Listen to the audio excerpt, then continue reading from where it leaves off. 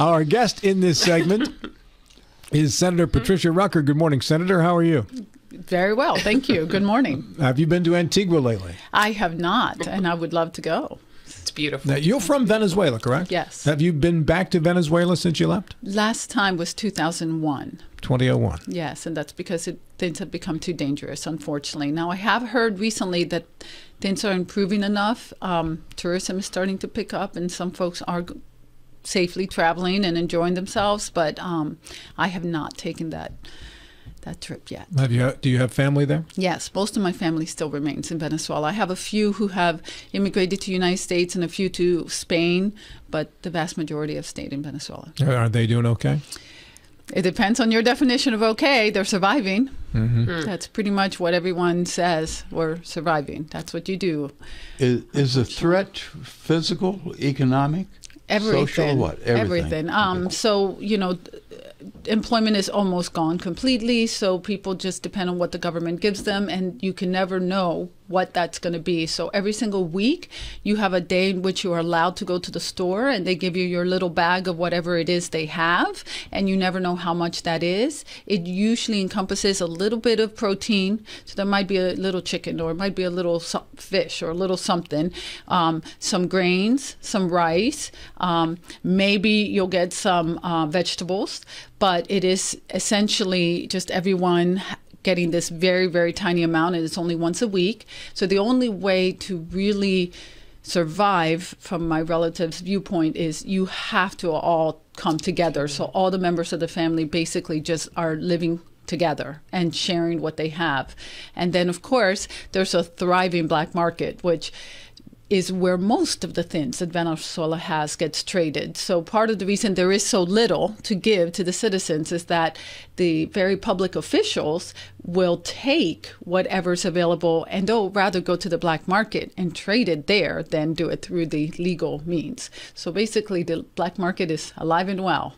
How do they participate? How do they buy from the black market since there's no economy? So it's a bartering. It's bartering. Okay. So whatever you have excess of, you try to trade for what you want, and it just goes, that way. And of course, there is still people who do grow things. There is still folks who fish, folks who do those type of things. And so they have something to trade. And then, of course, the few jobs that there are, people will buy. So you work, and whatever you get paid, because of inflation, you just get whatever you can get that day. You get whatever is available, no matter what it is, be it toilet paper, be it copper tubing, whatever it is, you just go and buy it because you know that it's more valuable than keeping the currency. And then you have something that you try to trade in the black market for something that you actually want. So your relatives, are they still trying to are they actively trying to get out of Venezuela? So some of them, yes, but most of them, no, because honestly, it is impossible. I hate to say that because, I'm a very hopeful and optimistic person, but it's just impossible. First of all, the government will punish you if you've ever protested against the government. So you will never get a passport. So you would, that closes the door right there. Second of all, it's extremely dangerous. Venezuela has the Amazon jungle underneath it. To one side is Colombia, but you have to go through all the cocaine and narco traffickers. On the other side is also basically impassable, and you had the Caribbean Ocean. So pretty hard to get out if you want to, immigrate illegally. It's pretty tough. It is happening, and there are Venezuelans who do make that trek, and it's unbelievable how many actually do go through the Amazon jungle to get to Brazil, for example. But it is a very dangerous thing. So if you're old, if you're infirm, if you're not in greatest of health, if you have any other family members, that you don't want to abandon, and that they depend on what you can bring in, it's a very difficult and tragic. Was it substantially different when you were living there, Patricia? Substantially different, yes. I can't even express to you how dramatically different. When Venezuela was, a lot of people like to portray it as a third world country, but it was an absolute first world country with first world conveniences, infrastructure.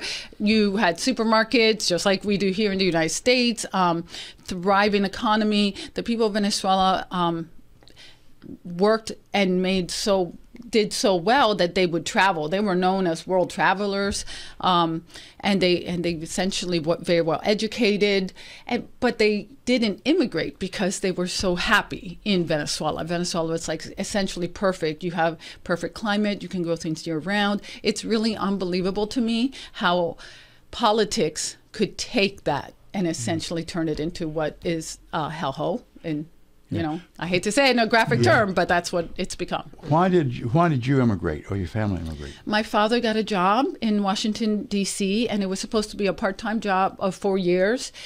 He's an international correspondent, and he was supposed to travel every 4 years to a different location. But I've gone through this story before many times. I don't want to bore anyone, but through circumstances, he kept being kept here, and by the time that we had been here 12 years, we were all teenagers, and we were like, we're good, Dad. You can go wherever you want, but we're staying. And of course, I met my husband, and I married him, and that's actually the only time I considered applying for citizenship was when I got married, because I wanted to go back to Venezuela until then. Well, that's we obviously weren't intending to go down that road, but that was great. And I mean this as a compliment. That was an amazing story and tremendous information about your background and also about what's going on with your family in the country of Venezuela that most of us probably were not aware of in as much detail. Yeah. So thank you. Of course. A great eye-opener there. Speaking of eye-openers, Monday, Delegate Paul Espinosa announced that he is going to run for Senate.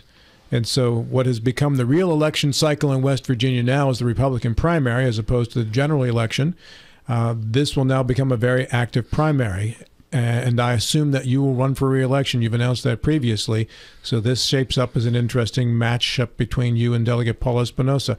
Did you two talk before he made that announcement? Were you aware it was coming? Yes, he did speak to me about his considering. I didn't know that his announcement was going to be on Monday, but he had told me that he was thinking about it. Why do you think you are being challenged? Well, you would have to really ask him, but I will tell you that I have faced many formidable opponents in the past. This is nothing new, and I have no problem with challenges. So your thoughts on this challenge? Well, like I said, my thoughts are, Paul and I are friends, as he himself said. Obviously, the seat does not belong to me, as he also said. And I'm happy to have the opportunity to let the voters decide. I will tell you that, in my personal opinion, I have been a very strong voice in the West Virginia Senate. I have demonstrated that I'm not risk adverse. I'm willing to take big risk. I'm willing to push the envelope. It is absolutely one of the things that folks know about me, that I will do those tough things, those things that nobody else will do. Perfect example is like the Hilltop House. It was a problem everyone knew. We were going to lose those investors and lose that incredible opportunity for not only our county, state, but the city of Harpers Ferry, which desperately needed it. And someone had to step up and lead and figure a way out. And it is a very politically difficult thing to do because we are for local control. But we needed to find a solution. So with the help of my colleagues, we found a solution and we got that done. And now we're looking forward to that being built. And I just heard last night, looks like it's going to be open 2025. And that's exciting. But, you need someone who's going to be willing to do that, to take those political risks, to be a leader, to solve those issues. And I will tell you that is simply that's simply who I am. I'm a mom who just wants to make West Virginia better for her children and for all the children of West Virginia. That's always been something that I cared about. Do you take this challenge personally as another Jeffersonian is challenging you? No, I actually don't take it personally. I think it is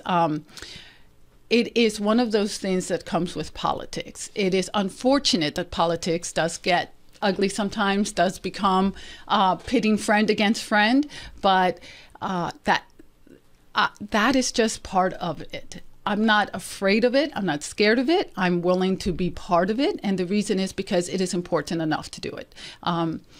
When I think about the things that need to happen in West Virginia, like there's nothing more important right now in my life. And God called me to run in the first place. He has not told me that I'm done, and I don't think I am done. So here I am. Let me come at the question a little bit more direct than what Rob did. The fact that you challenged Senator Blair for president at the last session, do you think that had anything to do with Senator Blair possibly encouraging Paul Espinosa to run? Well, I can't really speculate on why Delegate Espinosa chose to run. That's really a question you'll have to ask him. But I will tell you that, I did challenge Senator Blair, and I spoke here to you guys as to why I did that. I felt that there were better ways that we could get things done. But again, it was not personal, and I certainly don't think that Senator Blair took it personally. He's told me multiple times, it's like, Patricia, I'm totally okay that you ran. I understand.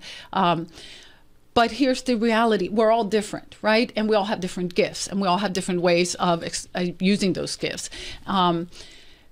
When it comes to getting things done in the West Virginia Senate, I'm very privileged to be where I am and to have been able to be a voice for Jefferson and Berkeley County now for 7 sessions. And do I wish some things were different? Yes, absolutely, clearly. But does that mean I'm not able to work within the system that's there? Well, I think I've proven that I can. And this last session was actually one of my most successful sessions out of a very, very effective and successful 7 years. And it's because I don't take things personally, and it's not about ego, and it's not about me. It's about finding solutions and getting consensus around those solutions, and I've shown that I can do that. I'd like to come back to that, but let's see if Maria has a question. No, I was gonna go down a little rabbit hole about how the districts are set up, and because you're both from Jefferson County, I don't know that it would, that if your opponent were from Berkeley County, maybe there'd be a different piece of that. Has this district been redistricted recently? How much of it is Berkeley? How much of it is Jefferson? Okay, so yes, it was redistricted in 2020. 2022. And so my district changed slightly. Okay. It remained all of Jefferson, which I had before, and then the part of Berkeley shrunk, and that's because of population growth, and it changed a little bit. So I had this very interesting district before that we all know was drawn by our, great Senator Unger, and now it's a much more condensed district, mostly Inwood, the southern part of Berkeley County. I still remain a little bit of Martinsburg and basically south from King Street. But just so you understand, so I will never have an opponent that lives in Berkeley County. Okay. So the way that the Constitution determines senatorial districts, you cannot have more than one senator living in one county. So anyone who wants to run against me has to live in Jefferson County. Gotcha. No problem. Okay, thank you. Let's go back to the point you made earlier that you felt that your work in this last session was the best that you've had in 7 years. You were very successful in carrying the flag, the banner for charter schools. And most folks associate you with charter schools. You were highly visible during those sessions. You were less visible this past session. Why do you say you felt last session was probably your most successful? Well, so I'm counting success in terms of numbers of my bills that actually made it through both houses. So clearly when we passed school choice, which is huge bills and took a lot of energy and time, I couldn't get too many other bills through. My focus was on those big bills. This past session, I was able to focus on a lot of different bills and a lot of variety of bills, and I got a lot more done. So 39 bills passed that I was lead sponsor of. So that's a really huge number. I will also say that in terms of effectiveness, so here's one of the keys, right? So we are 134 legislators. Out of 134 legislators, we get 300 some bills passed. if you have a good percentage of those bills with your name on it, that is a sign that you are an effective legislator. You are successful in finding enough people to agree with you to get it enough of those 134 to be able to support what you want to do. So I think, like, for my definition of success as a legislator, that's what I'm talking about. In terms of, my record, I mean, clearly I have a record of a success in school choice. I also champion foster care issues. I also, champion tort reform. I've been a very active member of the Health Committee and have helped push major legislation when it comes to that. And there's a lot more things that I'm very interested in. I already mentioned the Hilltop House, but Eastern Panhandle businesses, helping to get those bills through that very specific businesses in the tourism industry have requested us to do. I've been a big advocate for horse racing and the gaming, which is essential in Jefferson County. So there's a lot more. And again, those don't get a lot of play. They don't be as visible, but they actually make a huge difference for our day of life here. Yeah. How do you see the campaign working itself out? You and Paul are both very nice people, and you are very courteous to everyone. That's what you like. Thank you. Patricia. Yeah, Nice. unlike what I've been accused of with the opening comment with Maria earlier today. But how do you see the campaign playing out? What will be the issues? What will be? I can't really speak as to what is going to come up, but I will say that Paul and I did run against each other for a period of time in 2015.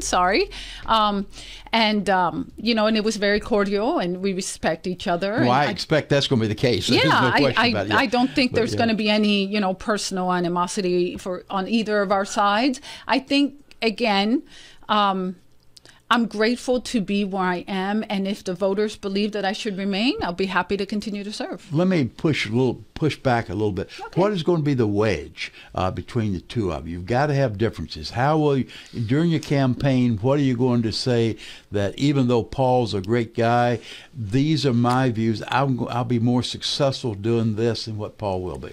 So I don't really approach things that way. There are differences. There are things that I support that he does not, clearly. And there are things that he supports that he does not. But I really don't see things as a either or. It's a different approach. It's a different, I guess you'd say, priorities. And so I will tell you, I ran from the very first time as my motto or slogan being, my special interest is you. I'm not beholden to special interests. I am a mom, like I've said. I am a community leader. I'm someone who, first generation immigrant, and Constitution matters a lot to me, both the U.S. Constitution, the West Virginia Constitution. I do believe that I will be emphasizing those things that I consider to be my goals. And I want every child in West Virginia to have a good life here in West Virginia, that West Virginia be a good place to raise a child and for families to be thriving. And I suspect that maybe Paul might have a different priority, different things that he focuses on, correct? So I see it more of that versus, we oppose each other in this thing, because I just don't see that happening. Okay. In Paul's legislative record, are there points that are there certain issues that you will highlight? I can't think of any right now, right off the top of my head, but definitely there are things that I know that I have not supported that he has, and that he has not supported that I have, but I suspect there's not that many. So what will you focus on then, Patricia? What will you focus on? How will you reach out to this little changing district that has come about? And what do you think is your main focus point during this campaign? Well, like I said, obviously children, parents' rights. What would make us all be thriving in our area? But the main I mean, I'm the incumbent, so the main thing is letting folks know what my record is and finding out what they would like to see done. What else, their priorities are. What is inhibiting them? What is in their way? And we've done a lot of regulatory reform. I've led in a lot of those things. We've done a lot of tort reform. We've done education reform. But I definitely believe there's a lot more to do. And one of the things I've been disappointed in, so Republicans have been in power now for, a good number of years. Like we can't keep blaming the past, right? But we have not really shrunk the size of government by very much. We continue to have serious deficits in some of the areas that people need help in. And such as? Like, as you guys know, the child welfare area, where this past session, we had to fight really hard to do something about the CPS workers and issues, social workers. We need more mental health counselors. And the reality is, it's not like we did something wrong. It's just a very competitive environment. And we have got to increase the number of folks that are willing to do that in our area. As you know, the entire team from the Eastern Panhandle has been fighting for locality pay, and we're working on that. And I think we have a way forward, and we've, been making some progress in some ways, because CPS workers in that bill now will get paid essentially more in the Eastern Panhandle. That's a step in the right direction. But we have had such overwhelming issues when we first got into power. Now we really have to get down to the actual brass. Rob's going to cut me off, but I'm going to ask a quick question. You just cut me off. What are you talking about? You mentioned reducing government. That's something that's commonly thrown out. It's a campaign but it's slogan. Really, really important. Give me examples. Well, like our population has decreased, but none of our major agencies have gone down in size. Not really any. We've done a little bit, but give me examples of what you can reduce or eliminate. So I will tell you, so for example, okay, we have this huge bureaucracy in DHHR, and yet our services have not been what we know that they have been. We don't have enough of those CPS workers and intake workers. But yet we have this huge number of people in the middle, not the top, not the bottom. And this reorganization that we're going to do, we have got to realize, what is it that those employees have been doing? What is it that matters? And what is it that doesn't? Because lots of millions of dollars is going there, and yet we're not getting the output. Yeah, the example you used, I would argue that bureaucracy is going to increase as opposed to decrease, because you got 3 agencies now as opposed to 1 agency. Well, but it's going to be streamlined, and part of this process that we're going through is figuring out how we can make it be much more accountable, and that is going to actually, I think, make things work better, not bigger. We hope better. In regards to not reducing government or not cutting government, Patricia, are we talking about people or are we talking about money? Because if we increase pay, does that count as growing government? So you can make that argument that would be growing government, but so I'm a free market person, right? You have to pay the wages that are competitive if you want to have the best quality people, and I very strongly advocate for having the best quality people. And if you have locality pay, that's adding to your base, which means you need more revenue to make that payroll. But if you have people who know and are successful at what they're doing, you're getting a lot more for that money. I yield to that. And let's go back to DHHR. I've been of the belief that if you have to pay someone enough to entice the right type of person to run an organization is like DHHR, and we're not in a position to pay enough. Well, unless you're a football coach or a president of university. Or basketball coach. Or basketball coach, yeah. I will, kind of push back a little bit on that, please. Bill, Okay. because I will tell you, I do not know a single person that goes into those fields because they expect to be millionaires and to have football coach salaries, okay? Most of the people that do go into those fields is because they truly do want to make a difference. And when I talk to those social workers directly, face to face. We're not talking about through the political spectrum. Yeah. They tell me, just let me do my job.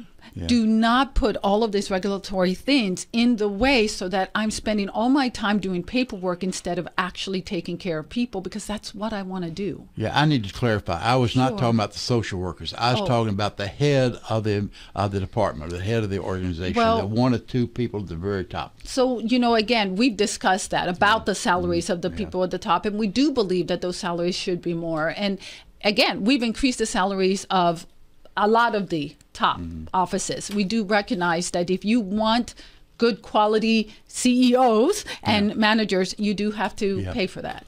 Senator Rucker, we are over time as opposed to out of time, but I appreciate you coming in. It's always a good conversation with you. Absolutely. Thank you for having me. Thank you for coming in. Senator Patricia Rucker at 9:05.